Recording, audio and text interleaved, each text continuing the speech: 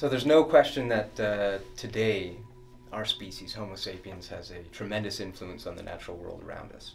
And a key question that archaeologists and paleontologists and paleoecologists can address is trying to better understand the history of our impacts on the natural world.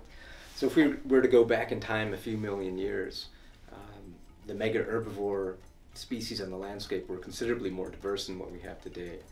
So Africa today, our megaherbivores include elephants, black and white rhinos, hippos, and giraffes. So there are 5 of them in total. You go back a couple of million years and you might encounter 10 megaherbivore species living side by side by side. The diversity was incredible compared to what we see today. And for decades, people have been speculating that our early human ancestors, Homo erectus in particular, may have played a very substantial role in driving extinctions. And yet nobody ever got around to testing those ideas in more detail. And so my colleagues and I, we set out to look at the issue of African megaherbivore extinctions over the last several million years. So we compiled a database of fossil sites from East Africa spanning the last 7 million years or so.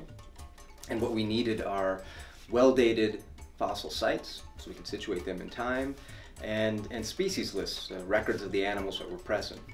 And with that sort of data, we can look at long-term trends in megaherbivore diversity, which allows us to pinpoint when extinctions really start to take place and better understand the timing of those extinctions. And what we showed is that megaherbivores, relatives of elephants and hippos and giraffes, they have been declining steadily for about 4.5 million years. And in terms of how that relates to human evolutionary history, our species, Homo sapiens, we show up about 300,000 years ago. Homo erectus, who's long been blamed for driving extinctions of Africa's megaherbivores, Homo erectus shows up about 1.9 million years ago. So again, this is long after the megaherbivores start to decline. But instead, that extinction process closely tracks a very well-documented phenomenon in Eastern Africa, which is the expansion of grassland habitats. Classic open grasslands that we might picture if you envision the Serengeti today, teeming with wildebeest and zebras and gazelles. You go back millions of years ago and those kinds of ecosystems did not exist.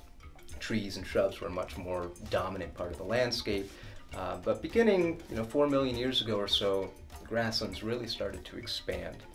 Many of the megaherbivores to go extinct are the species that don't eat grass.